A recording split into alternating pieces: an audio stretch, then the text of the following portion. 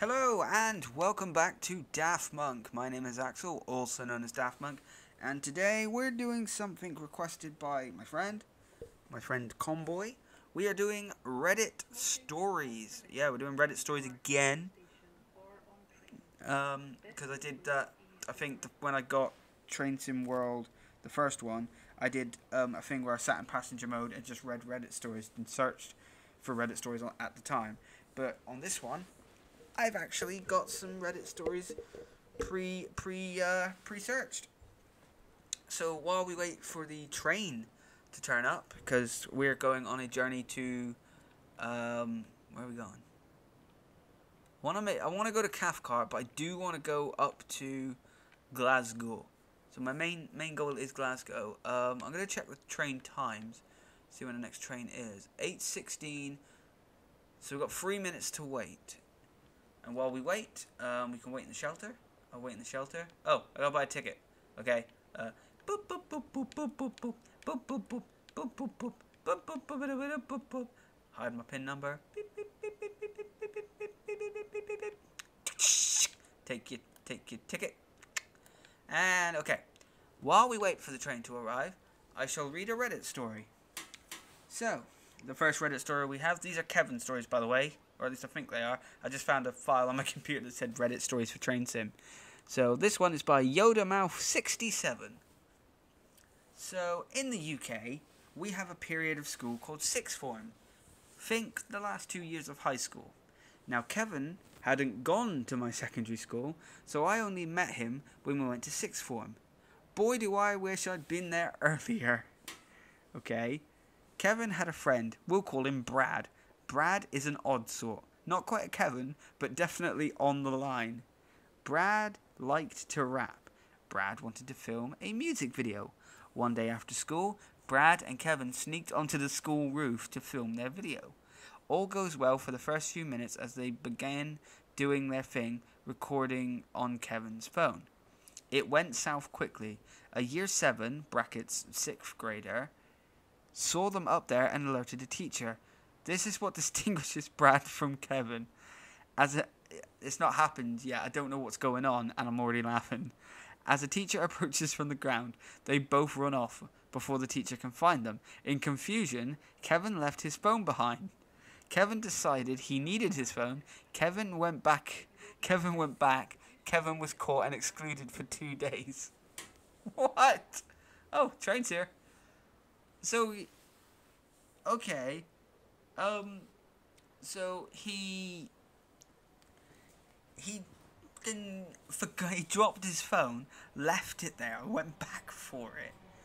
Seriously? I would have just left it there and come back like another day, like on a weekend or something.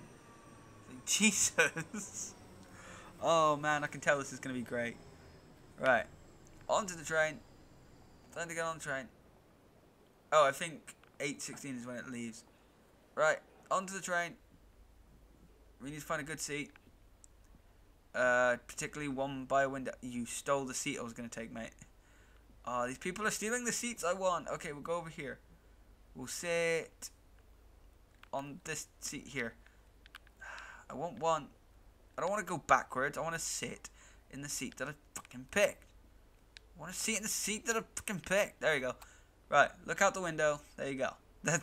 This is what it is now. You're going to be staring out this window for a while. Okay? When the train starts moving, Sir! Yeah, I guess there's no other person you could sit next to, so... Would you like to hear some Reddit stories? Because I'm reading some Reddit stories. Some guy dropped his phone up on the roof. The last one. Right, oh, that was my laptop. Right. This next story, once the train starts moving, I will start saying it. This next story is by Rogues Gallery X. I cannot believe that my brain allowed me to forget about the actual Kevin, his given name, that was a massive facepalm generator. We weren't fully related. My granny was in a common law marriage with his grandfather, who I also claimed as my own grandpa. It was a technicality, honestly. Regardless, he was a major Kevin. The specific incident that came flooding back to me was his McDonald's arrest. Okay. This young'un, after a drug-fueled, which is going to be a theme here, night of doing Kevin things, he wound up buying a gun from someone, oh god, with mostly drugs, but also money he had taken from his baby mama. His next move for that evening was to go to McDonald's, where he excitedly showed the gun off and explained in painstaking detail how he purchased it to a policeman. Oh my god. He had stopped in for dinner while on duty. He was promptly arrested. So he's bought a gun with drugs, walked to McDonald's and gone, "Hey mate, I bought a gun with drugs." Yeah. You're under arrest, sir. Why are you dressed like a police officer? Why are you putting me in the back of a van? What's going on? Oh, this is why I like Kevin stories, because you never know what you're going to get. You just never know. Oh, and it took like a whole station to tell the story. She did a moonwalk. Go back. She was like, "A Billie Jean's not my lover." Oh! Oh, Jason Statham's gone. Either that or he didn't like I don't think he liked the story. God, did you like the story? He's looking at me. That's the look of approval. Right. Anyway, should we do the next story? The next story, these are all Kevin stories, by the way. I tried to find Kevin ones because I know Connor likes these ones. This next story is by Communist Waffle 990 or 990. I don't know. Now, Kevin is not mentally R-worded in any way. I don't like saying that word. In any way, but he might as well be. He is goddamn stupid. That I am surprised he is still alive. He is by far the dumbest person I have ever met, and his lack of mental competence never ceases to amaze me. Here is a list. Oh, lists. I like lists. The last time I did a list, it was funny. Okay, here's a list of some of the stupidest shit he's done. On Instagram, Kevin made 2 alternate accounts for the sole purpose of impersonating his friends. Long story short, he isn't friends with them anymore. Okay, that's a normal one. Kevin takes his school laptop, paid for by the school, and throws it 10 to 15 feet in the air and tries to catch it. He's been hit in the head multiple times and has cracked the side of it. Last year, Kevin had to pay $600 to replace his school laptop after he broke it doing the same thing. School? You can get a school laptop? Seriously? One of my friends went on a Boy Scout camping trip and shared a tent with Kevin. He changed buck-ass naked in front of everyone. At lunch, Kevin constantly throws food and drinks at everybody at the table, despite everyone telling him to stop. We have tried to kick him out, but to no avail. He threw an entire carton of milk on my friend's brand new sweatshirt and stained it. Kevin pirates music and movies off of the internet and downloads them onto his school laptop. Kevin purposely tried to give his school laptop a virus and succeeded. Finally, for the dumbest thing I've ever seen anyone do in my life, Kevin went skiing and decided it would be a good idea to jump off the ski lift while it was moving. I love Kevin stories. I love it. I love it. I love Kevin stories. Oh, I haven't got one that's proper belly laugh to me like the last one with the kid with the crayons. But that's good. That's where the story ends, by the way. And again, it takes a station. It takes from one station to another for me to get through one. Oh man, these are so good. Oh man, I gotta do more of these Kevin stories, man. I gotta do more, like different, not just ScotRail. I gotta do like different places. Oh man. This next story is from I Crave Death lol 69. So my best friend is a total Kevin. He has gone to be tested for any mental disorders, and he was considered perfectly fine. Here is a compilation, another list, I love him, as to what he's done. Kevin and I were members of a math club back in high school. He would forget what his position was. He was the social media person. He even thought he was the president at one point. Well, that's not that bad.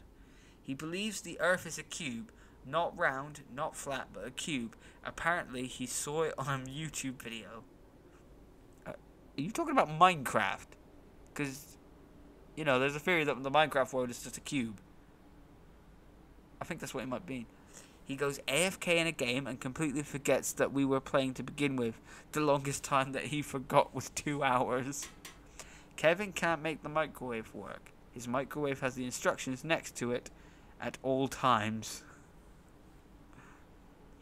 He called his mum a virgin because apparently she never had sex when he's been alive. He'll forget the wrapping of the burger and eat the paper it's wrapped in.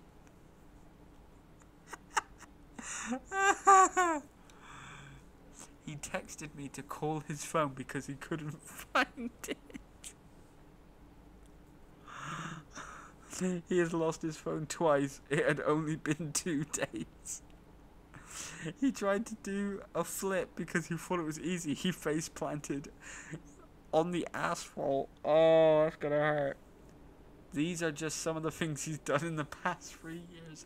Okay, the thing that got me is calling his mum a virgin because apparently she's never had sex when he's been alive. Oh, what is this kid? Also, how far away am I from Glasgow? Okay, I'm quite near, but it's gonna take a while. Oh man, that's got me that. Right. The next story. I think I'm reaching another station. I think I'm at another station. I am. Again, it just takes stations by this point. From station to station, I read a story. This next story is from Michael Gale 33. I'm still giggling at the last one. So my previous post about Kevin I worked with in high school. Wait, worked with in high school? Wouldn't you mean like you went to high school with? Reminded me about another Kevin who worked there. Don't you mean went there?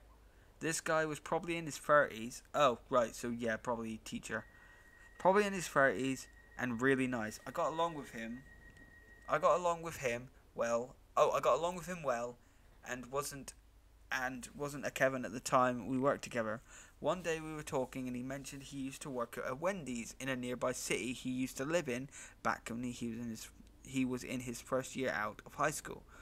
As he tells it, one day in early December, important later, he woke up and didn't feel like going to work that day. So he goes outside, walks down the street to a payphone and calls the cops claiming there was a bomb inside the local Wendy's.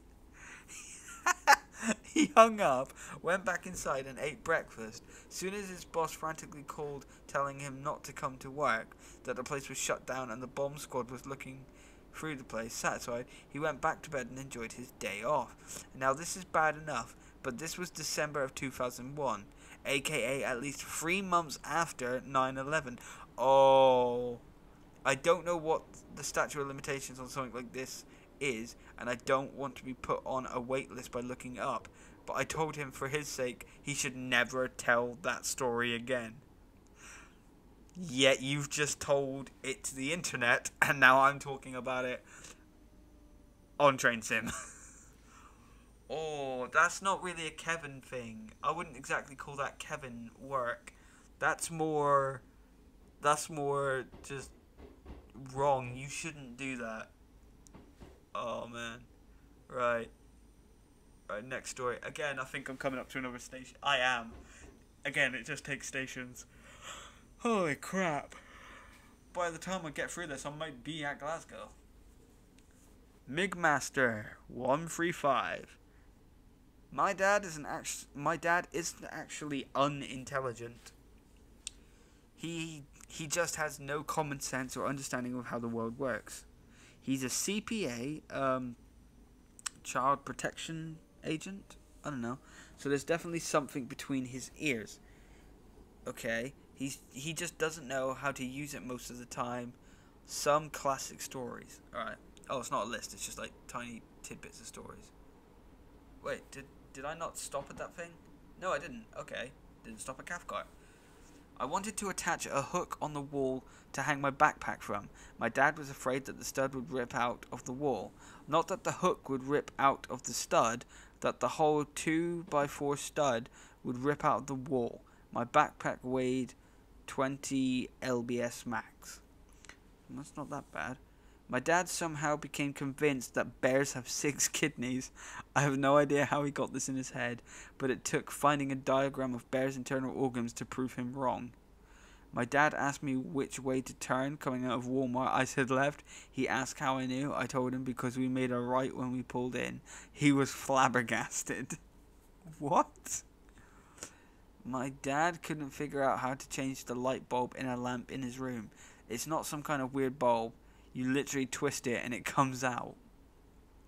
My dad once held up the McDonald's line for 5 minutes while the cashier explained to my dad how the items he ordered added up to the total and how my dad hadn't been overcharged. I don't remember the exact scenario, but it was very simple. Remember, my dad's an accountant. Oh, he's an accountant. Right, I thought he was like some child protection agent or something. There's a street across town from where I live that's a similar name to the street I live on. They're definitely different names, but it would be understandable mistake for someone who didn't know the area to mix them up. My dad has driven over to see me 4 times since I've lived there. All 4 times he went to the same street number as mine on the other road and called me in a huff because he was outside some industrial building and not where I lived. Edit. Someone asked, so I'll tell you. The names are Country Club Road and Old Country Road. That's kinda understandable that he'd go to the wrong place. My dad is incapable of remembering the term steel toe and calls my work boots iron shoes. I am iron shoes. My dad tried to bake a cake for my mum's birthday. He put the pan of batter in the oven, set a timer, and went to do something else for 30 minutes or whatever it is. He got back and couldn't figure out why the cake didn't bake. My mum laughed and said he hadn't turned the oven on. He then did the same thing the next year. When I was 23 and my dad was 46, I made a casual comment that this was the only time in our lives that I would be half his age. He told me I would always be half his age. It took 5 minutes to explain to him. Wait. No, that is right. He's 46, you're 23. My dad is like 51. I'm 27. I think no, I'm wrong. Okay, shut up. I'm not doing maths. I've had enough. I'm not doing maths. My dad tried to take out a flathead screw with a Phillips head screwdriver. It's not like he just grabbed the wrong screwdriver. Grabbed the wrong screwdriver. He repeatedly tried to turn the screw and then complained that the screwdriver was broken. He couldn't understand why I was standing next to him guffawing. Guffawing? Is that what you're calling it? What? Did we just like skip all the stations? Alright. My dad tried to work in one brown... Oh, my dad tried to go to work in one brown shoe and one black shoe. Upon further inspection, he was also wearing 2 left shoes. Edited additional stories. I'm a welder. Username can confirm. One time my dad wanted to watch me weld. I told him that I didn't have a second welding helmet for him to use. He asked if he could just squint really hard. He was serious. It took my dad a month to remember how to copy and paste. Apparently right-click copy, right-click paste was too much for him. My dad got a piece of bread stuck in the toaster. He then, without unplugging the toaster, stuck a metal fork down in there to try and get the bread out. My mum stopped him before anything can happen.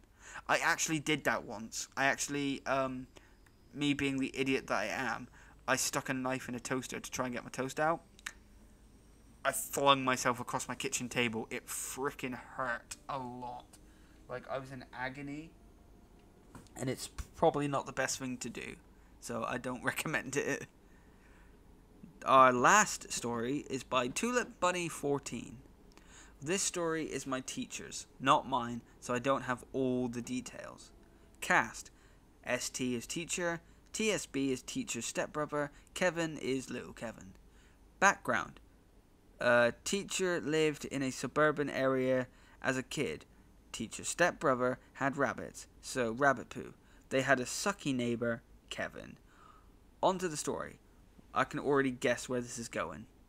On to the story. One day, teacher and teacher's stepbrother were out and were playing. They had about 12-ish pieces of rabbit poo. Enter Kevin. What are you doing? Teacher's stepbrother, looking at these. We're looking at these power pellets, rabbit poo. Teacher, they make you super strong. Kevin eats one. Kevin, oh. Kevin eats the rest. Oh my god. Teacher, we have a lot of power pellets out under the bunny shack. Teacher and teacher's stepbrother didn't think it would go any further. The next night they found Kevin under the rabbit shack eating rabbit poo. No one has any idea how many pieces of poo Kevin ate. Oh, that's wrong. Oh, why? Why would you do that? I mean, I understand, you know, oh, that's my laptop telling me off. I understand if you like, if, you know, like the first one, you taste it, like, oh, okay, that's poo. Like, surely you'd know that that's poo. Oh, I don't like that. No, that's not something I like. I'm not liking that one bit. No, Right, we're at Glasgow. Okay. We're at Glasgow. We're done. We're done with our journey. We heard about poop. Oh man, these are what Kevin stories get me. But that last one was just, why would you feed someone poo? Why? Like, as a kid, even me as a kid, like, I'd understand. Like, I'd do it once and be like, yeah, it's pretty good, yeah. But don't let him do it again. If you see him in the back garden at night eating poop, I'd run out there and be like, dude, what are you doing? I mean, at least you don't have to clean it up, but still, it's just, like, why? God damn it. Right, I don't know why I'm standing at this door, because I don't know what side's gonna be the one that I get off at. But, yeah. But that was Reddit stories. I'm gonna read more Reddit stories in the future, do different, basically just the same as this, where I just go on a journey and read Reddit stories, and I'll try and find some like different ones, like maybe some entitled parents, because I do know a few entitled parents. I have one. Yeah, so maybe a few entitled parents, a few other ones like Am I the Asshole, so I can answer those questions. Card just fell off my bloody fireplace. My leg is hurting, so I can't move the microphone. There we go. Yeah, so we'll see what goes on. Right. Which side's the platform gonna be on? This side? Is it gonna be? Yes, this side. Okay. Wow. But yeah, I hope you enjoyed the Reddit stories. I enjoyed the one. What's the one about the kid saying to his mum, "You're a virgin because you've not had sex while I've been alive."